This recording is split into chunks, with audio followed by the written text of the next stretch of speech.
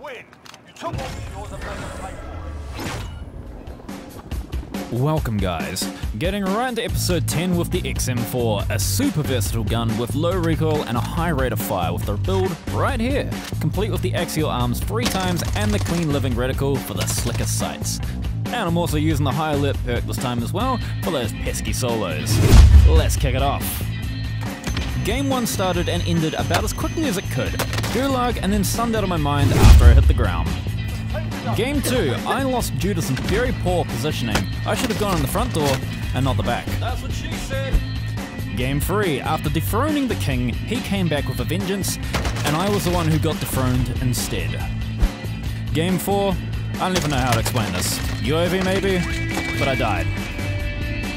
Game 5, I actually want to talk about very quickly, because I could have won this, and I threw it away. I caught this guy off guard and did some damage before I pushed and killed the next player, leaving me and the first guy alive. And I should have actually rotated around through the gas at this point, because instead I ran straight into the circle and this guy's had to hold down the trigger and kill me. But anyway, it's time for the money shot. It's buyback solos time, so I land on the helicopter in downtown and I head to port looting the rooftops along the way. I get shot out of the sky almost immediately however, and I'm left making a super long rotation out and dealing with a super aggressive Rose player who's popping UAVs like a mumble rapper pops Xanax.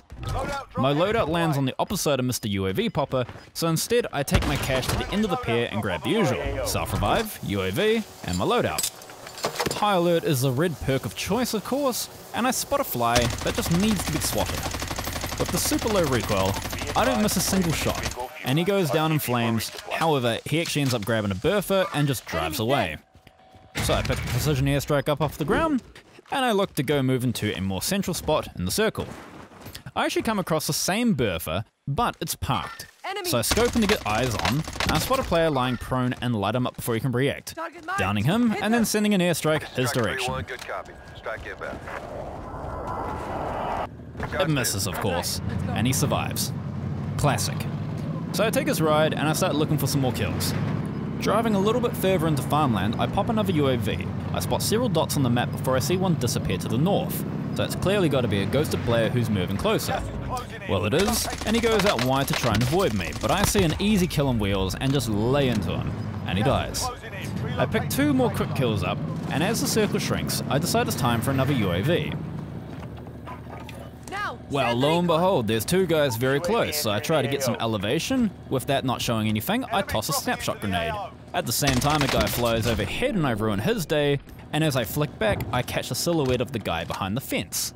I watch his position on the minimap and I see he's going to this little shack, so I go ahead, pre-aim the door, and start lighting him up. Once he dies, however, I turn my attention back to the second player approaching, but I get shot from the right and instead move inside to hold an angle on the side door. As expected, poor Rose comes sprinting in and gets sent straight back out in the casket, adding another kill to my counter. I turn my attention to the shot I received from the right, and I end up spotting a player using an airstrike and some gunshots. I buy my own, and I use a burfer to try to look for him. Bingo. Well, he very clearly knows I'm here as well, so he plays this very slow, and I use the burfer to third person peek him.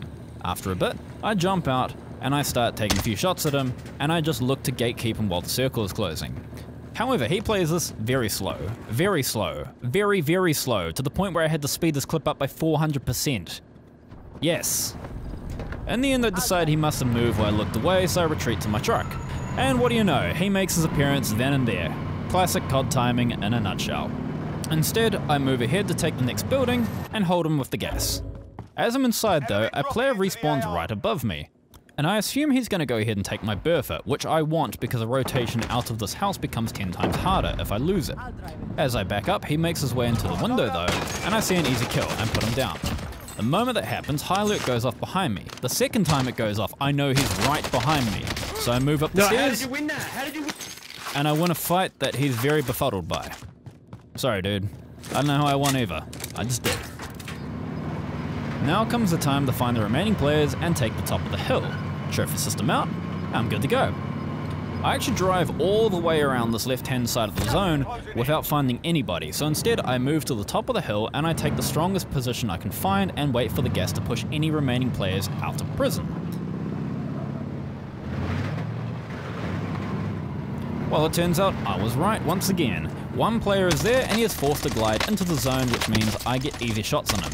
Granted, my recoil control actually wasn't that great. I assume he's going to go to the buy station to make a gas play, so I airstrike. However, it turns out he doesn't even have a gas mask and he dies very quickly. Down to the last few players. I see the silhouette on the rocks on the very edge of the zone, and as he decides to run out, I ruin all his chances at winning the game by killing him. Now, we're down to the last few players, and one player dies without me hearing anything, so I assume they're over on the port hand side. Well, as it turns out, there is actually one guy on the very edge of the gas.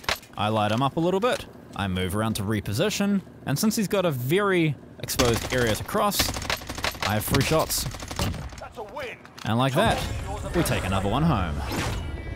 Thank you so very much for watching, guys, and I want to say a big thank you to those of you who have already subscribed. I just hit the 50 mark, which is truly awesome to see considering I started from nothing at the start of this year. So here's the bigger and better things.